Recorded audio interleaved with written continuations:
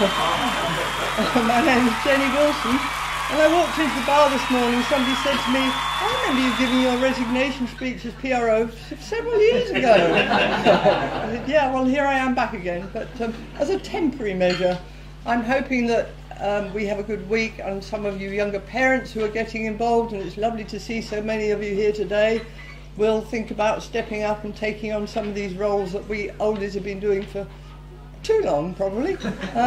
Especially as I see some faces here that used to come to Wednesday sailing when I was running it, and now they've got children of their own at the regatta, so definitely time I stopped. Anyway, today I'm PRO for this week, which means I'm legally responsible for everything that happens on the water, so the buck stops here person, effectively. So I have this wonderful team. There's Joff, who is head of safety. There's Kate, who has done an absolutely fantastic job getting everything organised on the shore side of things, and I think we should give her a big round of applause for her.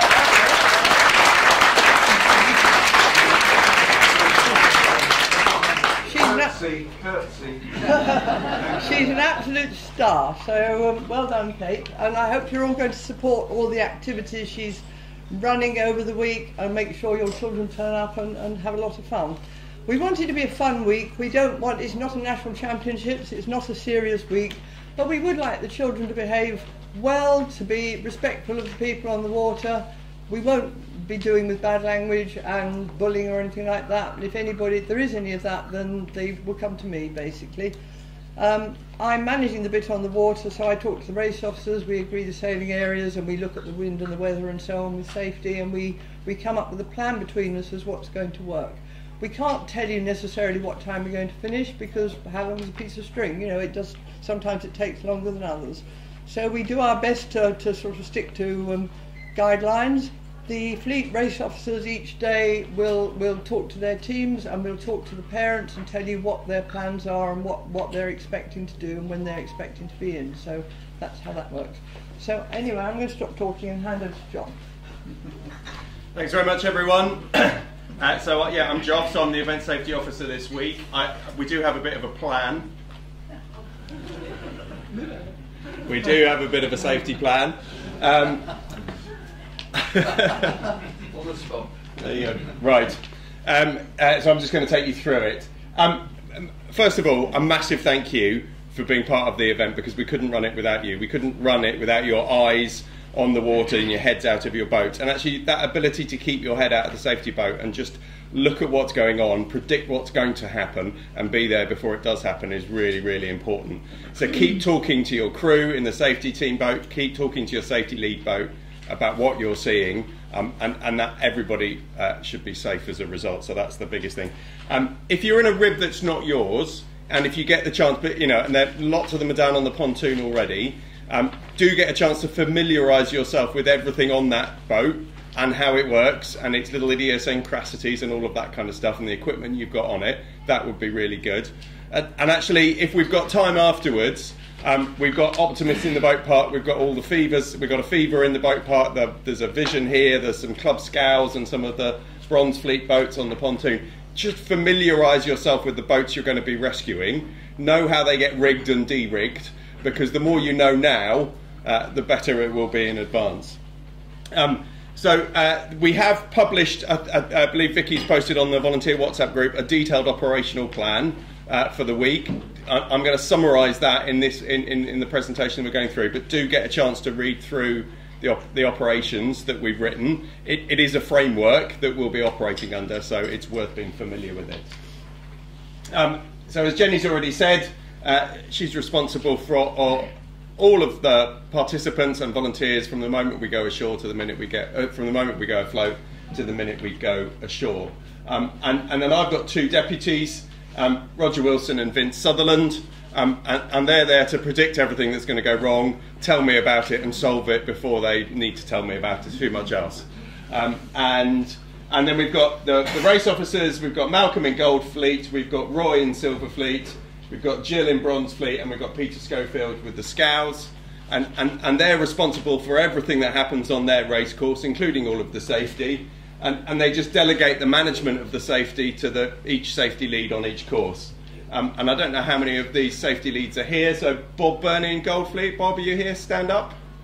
Take a bow. Hello, Bob. Silverfleet, Helen McAllister. Is Helen here? Hi. Hey, hello. Neil Warmby. Is Neil here? Boo. And Harry Barnett. Is Harry here? There you go. Hello, Harry. So those are your safety leads. So that's the kind of the structure and the roles and the responsibilities. So this is the timings for Monday. Kind of what happens afterwards is all dependent on weather and everything else. But so on Monday, we're going to have a briefing and a kind of roll call and handing out of rib keys and all of that kind of stuff. 8:30 up here, up in the bar and the balcony area. And we'll do an overall briefing just for the day's plan, and then we'll split off into each of our safety fleets and do that. Please do attend those safety briefings. There will be some critical information in there. Practical stuff. There's going to be a lot of ribs on the club pontoons. Please try and berth them as tidily and respectfully as possible. We'll hand out rib keys in the morning at the safety briefing each day, so do make sure you hand those rib keys back. It's worth refuelling at the end of each day. You will get given a fuel card. It's worth not pushing it for more than a day or two to make sure you've always got fuel in that car. So get in the habit of just, okay, I've used some fuel today, I just need to top it up again. So I think that's worth doing. And I'm afraid lunch is not provided, so if you're going to need plenty of energy during the day, please make sure you bring your own lunch and anything you want to keep yourselves going. So there's some practical stuff. Personal equipment, please bring a buoyancy aid and wear it at all times. It is going to be glorious weather, obviously, so sun creams and hats, really important. Plenty of water. We might need some waterproofs. If you've got a sharp knife, it's always worth having a sharp knife on you in case you need it. Some shoes, so I tend to like wearing flip-flops, but I've got to discipline myself next week and not wear flip-flops because I might hurt myself. You know, and to back up what Jenny was saying earlier, plenty of smiles and encouraging words for the sailors. The better they get on with us as the safety fleet, the safer they're going to be, and therefore the more fun they're going to have during the week as well. And hopefully the better they'll behave because they kind of know us and know how we're going to respond if they don't behave brilliantly. So yeah, do develop that relationship with the sailors because they're here to have fun and we're a big part of them being on the water. I tell a little. So I work for the sailability program at the RYA, and there was a young autistic lad at Oxford Sailability who loved sailing. And he was doing really, really well, but there was one set of volunteers he really didn't get on with at all, and it was the safety team, because his only experience of the safety team was meeting them when he was in trouble on the water, and they were being quite firm and directive about what he needed to do and how quickly so they could keep him safe. He'd never actually met them in a kind of nice, friendly, smiling environment. Oh, hello, my name's Bob, and I'm here to help you. And as soon as he did that on the shore, he was fine with them and he didn't mind them rescuing him. So actually I think that speaks to all of us. The better we know the sailors and the better we get on with them, the more likely they are to do what we want them to. So briefings in the morning, we will do a register. We will talk to you about the forecast and the conditions and what we're seeing. Hopefully if there are any issues or any learning from the day before, we'll touch on those. We'll have made decisions about course areas and how we're going to get to those course areas, so we'll cover that. Your safety leads will talk to you about where they want you on the course and any specific role that you're going to have allocated to you. We'll confirm the VHF channels to be used on that day, and we'll talk to individual fleets about if there are any individual sailors who've got specific needs that we need to watch out for, and we'll confirm all the timings for the day and make sure you've all got fuel cards and rib keys. So in other words, it's all the stuff that we can't kind of predict in advance, if you like. So safety boats, I think everyone's aware of this, but minimum of 2 people on board, please. If you do get that request, can we come out on the safety boat with you? Please make sure you speak to your safety lead first pretty regularly, so just keep an eye out for the ferry either leaving or coming in. And don't assume that everyone else has noticed it. So if you do see the ferry coming in, just let your course safety lead know if they haven't already let you know that the ferry's on its way, because it's just, if you've had your head out of your boat and you've seen it first, there are probably some people that haven't. So it's always worth highlighting. As I said, the entrance to the Yacht Haven Marina is a key area because the boats coming out of the marina can't see all the dinghies coming up, and the dinghies coming up can't also see all the boats coming out. So do make sure that area is patrolled and managed. and that the red post at the first rock groin on the west of the river, it just particularly if we've got a southwesterly, which luckily the first few days we haven't got during this week, but as boats come round that corner, they tend to just drift out into the channel and then start hitting all the vessels coming up and down and the traffic coming up and down. So do kind of watch that turn.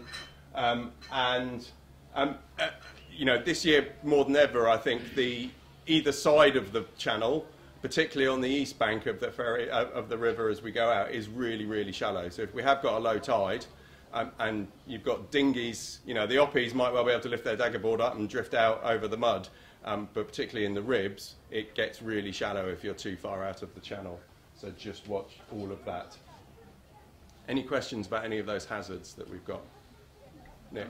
Is the concrete barge and the pipe marked? I'm coming to that. Good. So there's the ferry timetable. As I said, I don't expect myself to remember that timetable, but there will be ferries coming in, there will be ferries going out. Keep an eye on them. Hazards in Oxley Lake. Thank you, Nick. There is a concrete barge under there, and there is an old pipe. If I'm brutally honest, I always forget which way round they are, but they're both marked. And they've got buoys on the end and sticks coming out at the end of them, so just do watch out for those. Oxley generally is pretty flat. If you can guess where the slightly deeper bits are in the river when it's got water on it, you're a better person than I am. It's generally just assume it's pretty flat, but there are some pretty large stones and rocks down there, so don't push it because they will do a huge amount of damage to your propellers. Yeah, and the proxy is it's deep enough in Oxley for us to use when it's 2.4 metres above chart datum. The cheap way of working that out is when the water's lapping up against the walls on the bottom of the slipway, there's enough water in Oxley, which is great when you're leaving. It's not so good when you're in Oxley because you can't see the slipway. But there will be someone here, so it's always worth getting someone to check where are we. So. This is the bit about what to do when things go slightly off-piste and not the way we want them to do. So just in terms of managing safety on the water, there may well be lots of situations we're asked to manage and try and sort out and resolve. If you know your limits, if you're being asked to do something that you're not comfortable with, you're probably beginning to make the situation worse. So just be really honest and say, actually, that's not for me, I'm not sure I can do that. So please know your limits and tell your course safety lead if you're getting close to those limits in terms of what you feel comfortable doing. Always the sailor before the boat and any other equipment. It's the people we're interested in. The boats we can deal with later, and they're the reason we have insurance. So always put the person first. It goes without saying, but kind of drive safely at all times. We're the safety lead, so we're setting the example of everything that happens. Just have in mind how cautious I need to be and how considerate of everyone else and how safe I need to be on the water. Please do wear your kill cord. It's really easy to forget at times. We all know those situations. And let's just get a culture going all week where if we notice someone's not wearing it, have a friendly word and just say, oh, I notice you're not wearing your kill cord.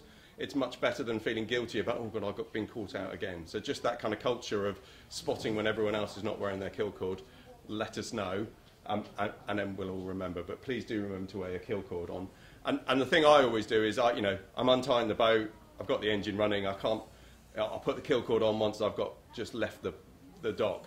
But actually that's when you really forget to put it on. So put it on before you start the engine. It's the key way of making sure you remember. And just be safe. What do I mean by being safe? So, know what support's available. Have lots of conversations with your safety lead about how things are going, how you're doing, how everyone else is doing. Ask for feedback. That kind of conversation about and the support that's available to you is really important. As I said earlier, keep your head out of the safety boat and try and anticipate what might happen. That's the biggest thing we can do all week. It's predicting the things that are going to go wrong that's the key. Listen, be ready to help. There's a big team of us, so kind of get to know the team, develop as a team during the week, be respectful of each other, all that kind of stuff, and try and solve those problems quickly. Just be honest with yourself if you're fit and healthy enough to do everything that's been asked of you, and knowing your limits, as I said earlier. We're going to have to be adaptable during the week, so please be adaptable if we need things to change. You know, and the safety, we've got a safety plan. The safety leads will ask you what to do. If we kind of stick within the frameworks that we've all agreed, we'll be definitely safer. There are no such thing as stupid questions if you're not sure. If you're not sure, please do ask us. Have your right personal kit ready to hand and know how to use it. Make sure you're using it all the time. As I said earlier, get to know all the sailors. The better the relationships, the better we'll be. And as much as possible, try and be familiar with those boats you're rescuing. You know, the ability to quickly depower them when you come alongside and de-rig them safely it is really, really important. So if you're not sure, as I said earlier, there are plenty around in the boat park, and I'll be down in the balance point. If people want to start going through the boats and how they work, or talk to your safety lead about how those boats work, please do let us know. So in terms of accounting for us all on the water, there's an awful lot of us. So we will do a roll call at the safety briefing. But then as you go afloat, can you do a radio check with bridge? So we will have a bridge station, and I'll talk about bridge in a second. But do a radio check with bridge and tell them that you're going afloat with the number of people you've got on board. That's really important. And when you come ashore, confirm to bridge that you're returning to the shore. And that way we know we can count everyone in and we can count everyone out. So as we're launching, this is the kind of step-by-step process that will happen. The race officer will decide that he's ready to receive the fleet and he's okay for the fleet to launch. The course safety lead will satisfy themselves that they've got enough ribs afloat for that fleet to safely marshal them to the course area, and we'll go, yes, we can go afloat. There will be a check that we've not got a ferry that's about to come down the river. The Beachmaster and their amazing team, Kate. Beachmaster isn't actually here today, but she's Fenella Punton. I'm sure many of you know. She's been fully briefed. She's got this document. She's been down yesterday, so I should have held up a picture, but she'll be at the briefing tomorrow morning. Brilliant. Okay? So she'll be satisfied that they've got enough teams ashore to launch everyone quickly and safely, and then Fenella will let everybody launch. Okay, and at the point where that fleet has been launched, she'll tell myself and the course safety lead how many boats went afloat in that fleet, and the race officer will be informed both of the numbers but also the time of the, roughly the time of the launching, particularly the last boat afloat, so we give everyone time to get to the race course. So that's the kind of step-by-step process that we'll follow when we're launching. At the end of the day, Fenella and her team's job is much harder if we don't tell them that the boat's coming in. It might be quite amusing to watch everyone run around trying to grab trolleys quickly because they've suddenly seen 50 oppies just turn up around the rock groin, but actually the more notice we can give the beach team that the fleets are coming in, the better. The sailors are accounted for as they return ashore because of the tally system that we've got going. And the Beachmaster will tell the safety lead when all of that fleet have been tallied, at which point the safety lead will be able to stand the safety fleet down. So up until the point where all the sailors have been tallied, we still need to be, ready to be on the water and not stood down. We're still on station, if you like. So we have got a bridge this week. Bridge sits there and monitors all of the radio communication that goes on. And makes a note of all of that key decision making and that key information. So, yeah, key decisions, sailors retired, sailors coming ashore, all of that kind of key information they make a note of a log. And they're also a really useful bridge for all of the communication out on the water to everything that's going on ashore. So if you want to contact beach, if you want to contact anyone on the shore, doing it through bridge is the best way. And through the safety leads, we will be informing bridge of all of the retiring or returning sailors and any casualties coming ashore, particularly. We'll let them know. So that's generally communications and bridge.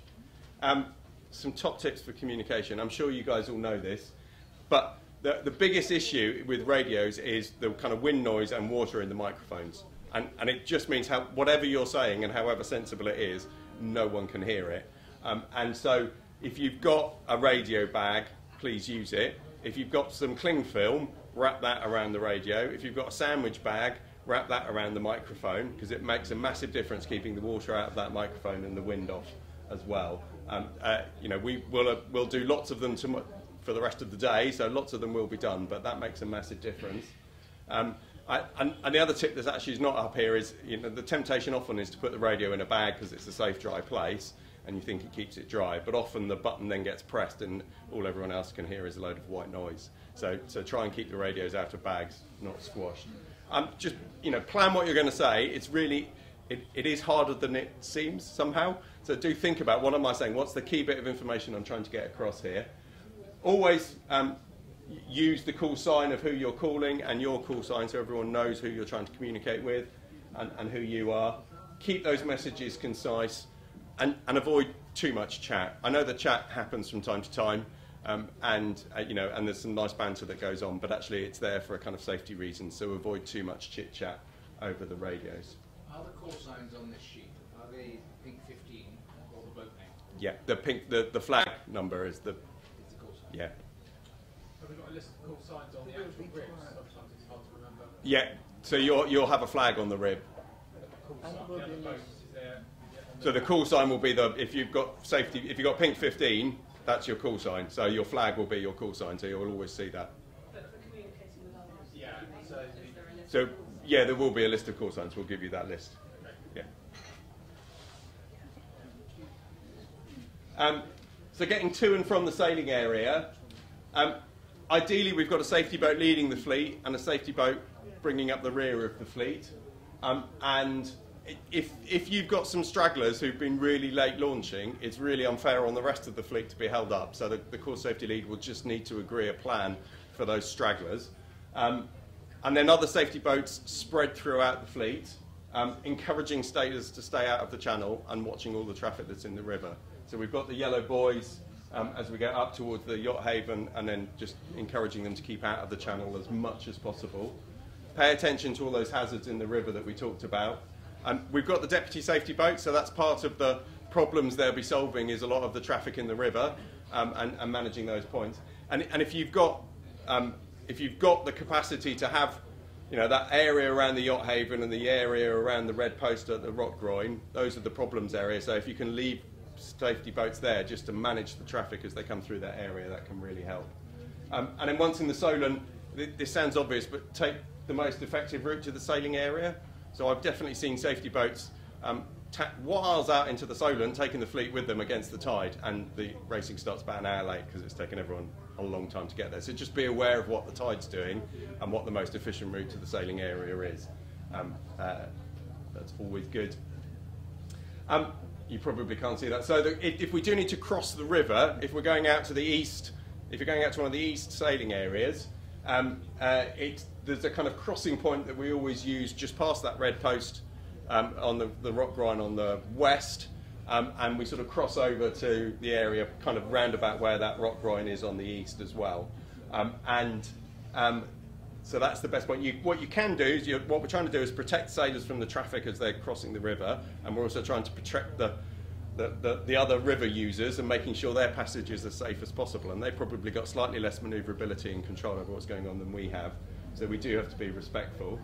What you can do is post a rib either side, if we haven't got any marks out there, and get the sailors to sail around both ribs. And you have to be quite firm and friendly with your communication to the sailors. I want you to come around this rib because you've worked out exactly the most efficient way to get across the river.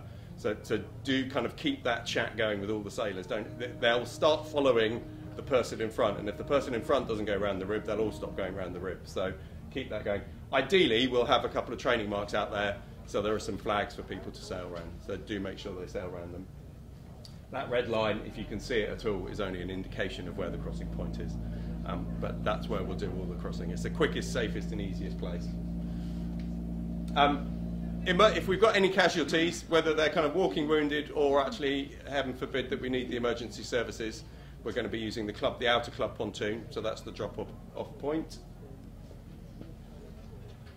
So any situation that needs managing, try and attend to the situation as quickly as possible, ideally within 3 minutes. If anyone wants to know the logic of why it's 3 minutes, I can chat about that afterwards, but try and get to situations as quickly as you can. And do a head count. Are there as many sailors in that boat as you're expecting? That's the key thing you're doing first of all. And then assess whether intervention is needed. A lot of capsizing is part of sailing, and a lot of the sailors will be used to capsizing, and they'll get those boats up really quickly and they'll be off. But so just assess whether any support and intervention is needed, and communicate with the sailors, find out what they're thinking, and if you need to intervene, start telling them what you're going to be doing and how you're going to be doing it. So just communicate with them. So that's for everything. Kind of towing is always problematic. I've got some slides later where we'll talk about how to tow each of the boats, but only with the permission of the course race officer, because if we tow one of the boats, we're going to be towing them all. The risk is if we start towing some and not others, that's when we start losing boats out there. But that's obviously, if you're needing to tow a boat back to the mothership, that's obviously fine, but you'd have told your course safety lead and the mothership that you're doing that anyway, so that's all good. There will be times when you need to pluck a sailor out and get them to the mothership to get them warm quickly as possible and leave the boat where it is and come and pick it up later. Do use some of the red and white tape that we'll hand out in the morning, and attach it to the pintles and the gudgeon and the back of the boat, so that anyone else who comes across that boat floating around the Solent knows that actually there is not a sailor in it. It's really, really important, because if there's an upside down boat and it hasn't got the red and white tape on it, we will start a search for a sailor. So do put that red and white tape on if you have taken boats out and taken sailors out and had to abandon the boat. Get the sailors to the mothership as quickly as possible, because that's the place where we can warm them up and get them comfortable as quickly as possible. There will be times when we might need to get them straight ashore, but ideally mothership first. And as I said, red and white tape on the pintle. Either the motherships or sometimes a buoy out there will have a floating line on it where we can attach all the boats that we're not going to be using either for the next couple of races or for the rest of the day, so we don't have to bring them all in individually. We can attach them to those floating lines. So if boats are retiring, just, you know, the sailor themselves will let you know that they're retiring. And it's not, you know, race officers in the room will tell me I'm completely wrong here. If you're really seeing someone struggle and you think that they're just getting colder and tireder, but they're determined to finish a race because they think they're going to be in trouble with whoever it is ashore because they're not finished the race, you can intervene and say, why don't you retire? Why don't we sort you out, get you ready for the next race? Actually, our job is to help keep people safe. And we've got some really young sailors out there who feel all sorts of expectations and pressure. So don't feel bad about intervening and saying, do you think maybe you should retire, if you think you need to. But, ideally the sailor will tell you that they'd like to stop racing this race. Assess whether you need to is it a case where I need to get them to the mothership quickly because they're so cold and wet, and I'll come and sort the boat out later. If the sailors are removed, as I said, leave it attached to a buoy and put the sailor on the mothership. The safety boat or the mothership informs the safety lead that we've got a sailor that's retired from the race, and that will just trigger the race officer knowing and bridge knowing and all of those things. Confirm which race course you're on, and identify the sailor by the sail number, much easier than the tally number, because the tally's probably under a wetsuit or something, and everyone forgets their number. But if you do know the tally number, that's equally as useful, but sail number's easier. Please don't, the safety lead will need to agree a plan for getting all of those sailors on the mothership back to the shore, and at the end of the day getting all those boats back to the shore as well. There's nothing so frightening as a group of parents on the shore going, where are my boats? So don't forget to bring all those abandoned boats back in. If we've got any retiring sailors or boats that we can't account for, we will need to start. Which is the priority, the boats or the children? It's the children first, but please don't forget the boats either. So sailors in the water, please do recover them and put them back in their boat if need be. That's an immediate risk to their safety. If you've had to pick them up and put them back in their boat, they can carry on racing. You just need to tell the race officer that that's what's happened. That's a perfectly okay intervention. The water's pretty much as warm as it's going to be this year, but people will still get cold. So do kind of just assess how cold is the sailor. Do I need to actually, are they at the point where we need to start warming them up a bit, and get them out of the elements and get them onto that mothership? So that's always just worth checking. We've got all sorts of boats out there. My general rule of thumb is if a boat can capsize and get knocked over to 90 degrees, it's got every chance of going all the way, and therefore we do have a risk of an entrapment. So if when you arrive on the scene you can't locate that sailor immediately, kind of assume that they're underneath and right that boat as quickly as possible. So the simplest way to resolve an entrapment situation is get that boat back up to 90 degrees so you can get the sailor out. So right that boat as quickly as possible. That's the key thing. So if we've got any first aid situations or injuries out there, let the safety lead know. If you're a first aider, provide some first aid. Assess whether any further first aid is needed or medical support is required ashore. If it's a head injury and you're worried at all, get the sailor from the water, either to the mothership or back to the shore so that they can be observed properly. It's pretty difficult for you to kind of assess how bad is this head injury. If you're really not sure, get them on the mothership and we can keep an eye on the sailor from there. So if in any doubt, just stop people sailing. This is where having wet notes or anything is useful. Just record the details of any injury that's happened and any treatment, any first aid treatment support that you provided. And if it's a sailor, if it's an injury that's not an emergency and we don't need to get them back ashore, just let the safety lead know that this is what you've done, this is the support you've provided, and the sailor's carrying on. But we've got a record of it, and because that enables the safety lead when they come back ashore to have a word with any parents or any supporters on the shore to say this is what's happened, this is the treatment we're giving, and this is what we recommend you do. So it's just always worth knowing what you've done, and you know it means we can keep an eye on sailors just to check that they're not getting worse. Sometimes we think things are really minor, but actually as the day gets on, things progress. So it's important that we can monitor them when we get ashore. So we will have lots of other vessels out there. Keep a lookout for other vessels coming in or near the sailing area. They're perfectly entitled to sail around the sailing area. They're perfectly entitled to sail through the sailing area. So it's about having a friendly conversation with the skipper of that boat and saying, this is where we're racing, this is where the boats are going to, what are your intentions, how can we help you get from A to B as quickly and safely as possible. So, you know, it's that friendly conversation with all of those other vessels. And then also what you're also subtly doing is positioning yourself between that vessel and all of the sailors, so that the sailors bump into you first rather than the big vessel. So it's those two things. It's friendly, having a friendly word with any vessels coming through the sailing area and trying to manage that situation, but also positioning yourself so you're protecting the safety fleet, the sailors as much as possible. Boats do break down, safety boats do break down. You do lose manoeuvrability. Occasionally people run out of fuel. It's embarrassing, but it does happen. Just tell the safety lead. Don't try and tell people as quickly as possible that you've got a problem, because otherwise it's going to get worse. Anchor, if you've got that anchor and it's tied on and all of those things. More up to a buoy if anchoring's not possible. There are some buoys out there. And when the course safety lead is able to, they will free up another rib to come and either give you some assistance, tow you ashore, whatever it may be, get some fuel to you, whatever it might be. May I add, please, that a buoy does not include one of the marks. A minor point, Malcolm, a minor point. So fog and loss of visibility. Always have a bearing from a known point. That's usually the river mouth, but it actually might be that if you're in and around Oxley or Pywell or any of those areas, just know how to get into the lake safely, because actually if they're in Oxley or in Pywell, there's three sides that's covered by mud, and all we have to do is sort of defend one side of the lake and keep everyone in there. So actually have a bearing to a known point of safety. The safety, if there is fog coming, I mean, often you can see it's coming, it might come quite quickly, but the safety lead and the race officer will come up with a plan of what they're going to do, and they will let you know, and they will tell you what positions to take up.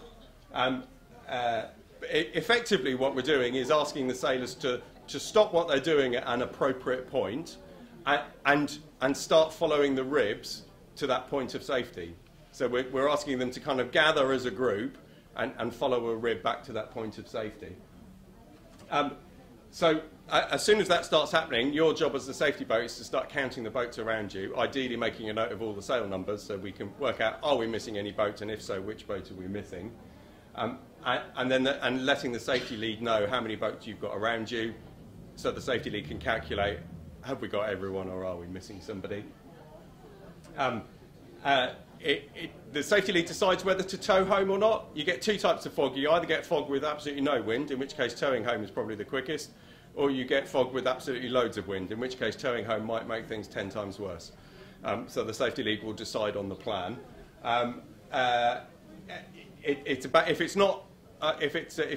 still okay to sail ashore, it's about going ashore in those small groups, but keeping everybody in sight of a safety boat. If somebody capsizes, everybody stops, so you still keep. That starburst situation is the worst. One boat capsizes, the safety boat goes to look after that capsized boat. The other 6 in your group have gone, and you don't know where they are. So that's the worst situation. Keep everyone together. If you're towing, only start towing home when all of those boats are accounted for, because as the safety boats, you're the resource that gets everyone ashore if we're towing. So let's not start towing until we know we've got everybody on a tow. I mentioned if the capsize. And what the race officer and the safety lead will do will be what's the best way of getting everybody to a safe point. So actually, if everybody's racing, abandoning the race might be the worst thing to do. Because the sailors can actually still see the next marks, ideally, and getting back to the finish line might be the safest place to start gathering everyone. If you stop the racing as it is, everyone just starbursts. So actually the safety lead and the race officer will just decide, do we shorten it at the top of a sensible mark? Do we get everyone back to the finish? Because that's going to be the quickest way to do that. So they'll let you know. Any questions about fog? I'm rattling through this. Strong wind, kind of really, really similar. The safety leader will agree with the race officer, actually it's got too windy, we need to do something about this. They'll come up with a plan, and again that starburst situation is just as relevant, so they might well try and get people to sail to a sensible point, so we can start gathering everyone, and we'll just gather everybody up together and start proceeding ashore. And again, it's about those sailors staying close to those safety boats, accounting for all of the sailors. And if you have a capsize or someone gets into trouble, everybody stops so you can look after and still account for everyone. The safety leads, it's always worth having an extra rib that can help solve some of those problems. So if you've got someone who's not involved in shepherding a group ashore, they can be the problem solver if problems do occur. As I said, similar, we're just trying to avoid that starburst situation if we do get strong wind. If we do lose someone, effectively, the safety lead, if it's happened at Tally or Beach, we will just start a search as quickly as possible, which is why you need to kind of be on duty until Tally's told us we've got everybody. If it's on the water, the safety lead will note the last position we saw that person, we'll work out what the conditions are doing and the tides are doing, and we'll start a search. And you'll be told by your safety lead how to start that search. So yeah, that's what we do. And if we get back to the launch area, we'll just have to go back out and find people, I'm afraid. So code red situations. So if you arrive at a situation and someone needs more support than you're able to provide them, they probably need medical attention. It's first aid beyond what you're able to provide, and this person needs immediate assistance. You broadcast to all of the other stations across the radio code red, and you just give your location where you are on the course. The next nearest safety boat works out that they're the next nearest safety boat and proceeds immediately to that code red situation to offer any assistance that they can. All other stations and all other safety boats minimise radio contact as much as possible, because the really important communication is now happening about how can we manage this situation, not where everyone else is. So there may be things that you need to communicate, but do try and minimise it as much as possible.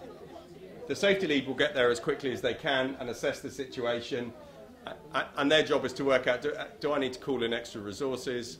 Do I need to call in the Coast Guard? Do I need to call in extra safety boats? Do I need to call in any of the deputy safety leads? They'll be there. And they'll help stabilise that situation and just manage it on the water. And as I said, we'll request the emergency services to attend if we need to. it's about keeping, the temptation is everyone rushes over to try and help that situation, but actually we've got a load of other sailors who still need looking after. So most of you, if you're not the first boat at the scene, one of the safety leads, or that second boat at the scene, your job is to look after everyone else and keep them safe, because they're just as important. And between the safety lead will keep myself and the deputies and Beach informed about exactly what's going on. And the code red situation is closed when it's been resolved and the danger has been removed, or we've got that person ashore. And that will be broadcast over the radio that it's been resolved. So we will tell you that it's been clear. Any questions on code red? It's not going to happen, I hope. So just some good practice stuff. I talked about towing one, towing them all. Towing does take time, so be aware of that. Build in that time to do it.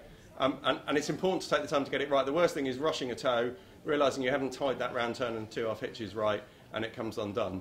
And you've suddenly got a sailor drifting off. So yeah, take the time to get it right. Use a strong point on the boat, and we'll talk through the different boats in a minute.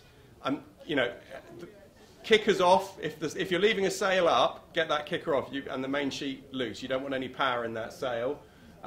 If you've taken the rig down, secure the loose rig and the sails and the foils. And there are two reasons for this. The main reason is it's much safer that way, because actually a boat on a tow with a mast that's half dipping in the water, or a blade, a foil that catches the water, is then going to capsize and cause you more problems. And it's back to the angry people on the shore about boats not being returned properly either. But actually it's much safer if everything is secured neatly and tidily. And I know it's hard to do in a rush of putting a tow together, but actually the neater you can secure everything in that boat, the safer it's going to be. If you're towing with people in the boat, remove the dagger board or halfway up, depending on the boat you're in and how easy that is.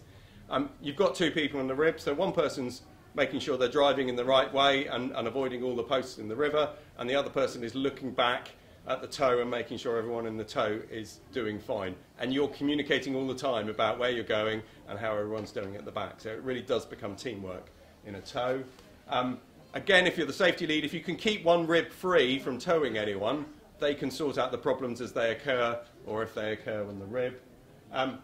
Floating lines for tow ropes are way better. Now, most of the painters on the boats that are used for tows should be floating lines, and all of the club ribs, for example, will have floating lines in them, and you can use those for tow ropes if you need to rig up your own.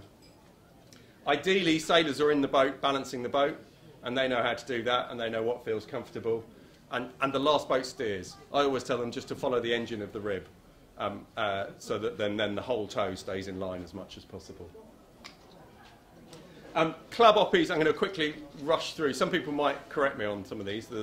Everyone's got a different theory about how to tow stuff. The club oppies, the plastic oppies and the Hartleys that we've got down on the pontoon, round turn and 2/2 hitches around the tow straps is much the quickest. If you tie a bowline, you're going to find it really hard to undo that tow, because by the time you've got 6 plastic oppies that you're trying to undo on a bowline, it's pulled pretty tight. So round turn and 2/2 hitches. They're difficult to tow if they're empty, so ideally you've got some sailors in there to give a bit of stability to that tow. Racing oppies, this is always the one that gets everyone, and I'm really happy to demonstrate it afterwards if anyone wants to. Basically, with daisy chaining them, each painter has got a loop in it that's about 1 metre in front of the mast. So the first boat to the rib is actually going to be the last boat in the tow. So you take that first boat and you get to the end of the painter, and then the second boat comes to the rib, and you tie the end of the painter of the first boat to that loop that's 1 metre in front of the mast on the second boat. And then you drop them back. And you take the end of the painter of the second boat and you tie it to the loop of the third boat, and so on and so forth. And a round turn and 2/2 hitches is the best not to use as well. I know, it's really tricky. There are some slight variations on it. That's my favourite because it's the easiest for the sailors to undo, and it's less pressure on the front of the boats as well. So if anyone wants that demonstrating, if you're rescuing oppies this week and you want that demonstrating, come and find me afterwards and we can have a look at that. The Vision has got, the Club Visions, there's 3 of them. If you're looking after the fleet with the Club Visions, they've got floating painters on the front, floating line painters on the front. And I think they're just about long enough to do a round turn and 2/2 hitches around the tow strap. If not, you're using your own tow rope on the rib and setting up a herringbone tow good old classic herringbow tow on that. So those are the visions. Terrors, tow ropes to the tow straps. Okay, so they've got floating line on there, and they will have a tow rope that goes round, turn 2.5 inches around the tow straps. They're really difficult to tow if they're empty. So those abandoned terrors at the end of the day that have had the rigs beautifully stored and all the foils lashed down to the boat, and if it's a flat calm, you might just about manage to tow those home forwards when they're empty. It's much easier to have sailors in them. They probably tow okay backwards, empty, but you would need then to go have the tow. You need to have the tow set up on the tow straps, but they might well tow backwards okay. But think about that when you're recovering those terrors.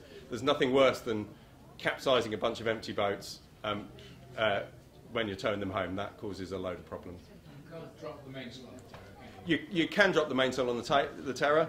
Yeah, you can, or it rolls up around the mast. Yeah, it rolls up around the mast and the boom and everything gets. You just use the main sheet to lash everything else down on the terror. The fevers. So the painter of the boat behind. So the tow lines on the fevers are attached on a bowline around the mast. So the mast is the strong point, and the boat behind you're attaching to that tow line around the mast. So you're doing a round turn and 2.5 inches around the loop of the bowline, not around the mast. It just reduces the pressure on the mast and reduces the weight of the tow. So you've got a tow line attached to the mast going forwards. The tow line from the boat behind goes onto the loop of the bowline that's around the mast, if that makes sense. Again, we've got a fever downstairs in the balance pond if anyone wants to have a look. Scows, tow rope to the thwart, round turn and 2.5 inches. Lift the centreboard, except for the last boat, where they can have half of it down or most of it down, just to give a bit of steerage. Usually lower the mainsail. If it's an absolute flat calm, you can get away with that lowering the mainsail, but otherwise that sail's going to catch the wind at some point, and then you've got all sorts of trouble. They do tow empty because there's enough of a V at the front of the boat to give it some steerage, so they tow okay empty. The only other boat that we've got on the water that might cause some issues is the laser. They often don't have a tow rope on them. Some do, but some don't, so you might need to use the main sheet as a tow rope. Just ask the sailor to take the main sheet off and use that as the tow rope. And you're probably going to struggle if you're not really experienced at towing lasers. I wouldn't try and tow more than 3 at once. I think there are only 3 out there, so it's not going to be an issue this week.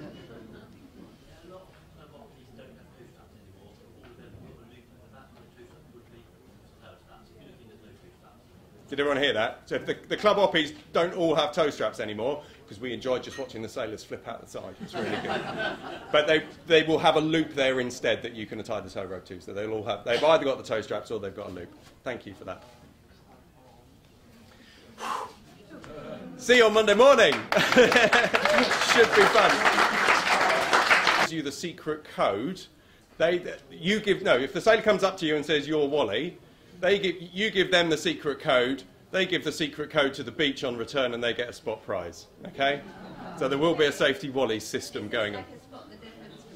It's a spot the difference for the kids. Yeah, so it'll be on a different course each day. So we'll do that. Any other questions?